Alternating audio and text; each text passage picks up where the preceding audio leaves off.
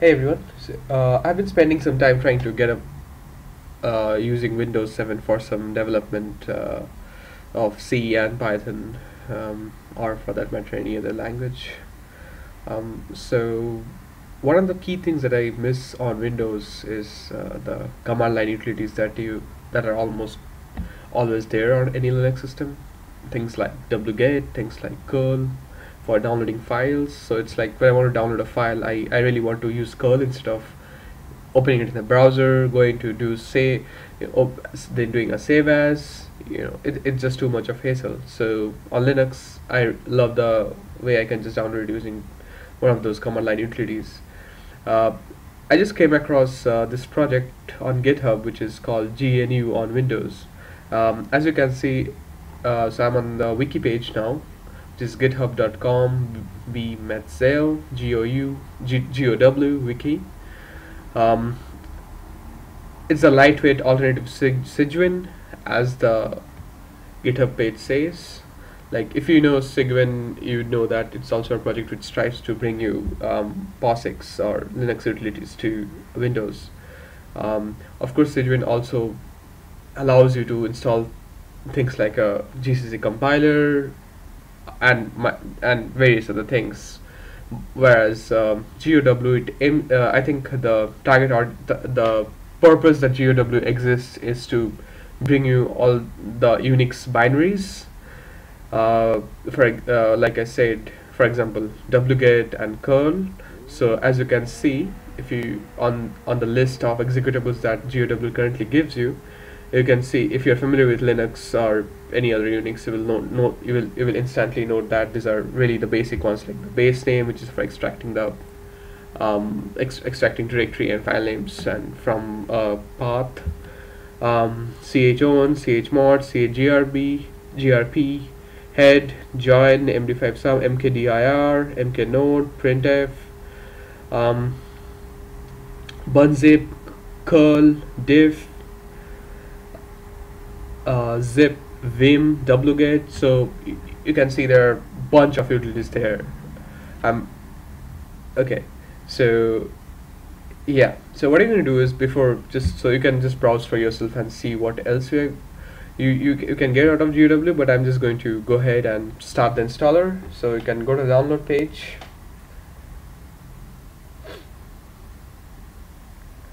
If you click on the installer, the exe will start downloading, and I have got a copy downloaded for myself, so I'm just going to start the installation. Do a yes. GNU GPL license. So it asks you what do you want to install. So what is the core components? There is a command prompt here, which we'll shortly see what it means. It's really useful. Go next. The install location, if you want, you can change that. Go next, install, and as it installs, we'll just take a look around. It has a FAQ, Linux command resources, and of course similar projects. Alright, so the installation is completed, so I'll just do a close. Okay, so let's take a tour of GOW. So one of the cool features that the website mentions is starting a command prompt from anywhere on the command line. So for example, I had some files here, let's say work, so I'll just click on it, and do you see this command prompt here? This is one of the things that GOW has given us. So you can start the command line, and we're at work, and I'm just going to see if we have curl installed, and there you see. Isn't that cool? Yeah, so you have got curl, you've got wget, you have got ls. I can, well, and of course I think well anyway, so yeah.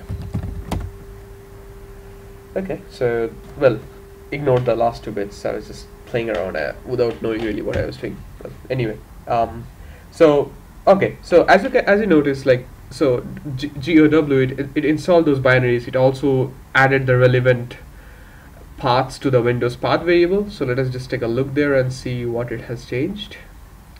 Go to properties, advanced settings, and variables. Let's see if it has changed anything here. And indeed it has. So as you can see, it has added this path to it, GOW bin, which is where the binaries would be located. So that's really neat. This is just I just feel that this is going to give me um, a, a huge a relief, I would say, to actually start Windows sometimes when I need to, so that I not miss those utilities. In fact, I was just thinking that I should spend some time writing up a simple script in Python to download files, but since I discovered GOW, I don't need to do that. Well, hope you enjoyed this screencast, and hope you get to try GOW. Really awesome stuff by the developer, Brent. Shout out to him.